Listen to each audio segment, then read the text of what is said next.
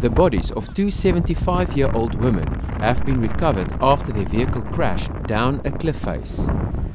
Police spokesperson Sergeant Chris Peace says the bodies of two 75-year-old women have been recovered after their vehicle crashed down a cliff face near Herold's Bay late yesterday afternoon.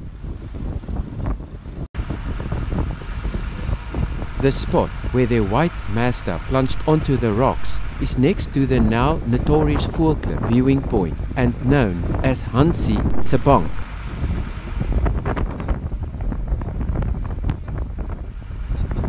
The latest incident brings the death toll due to vehicles going down the cliff face to 9.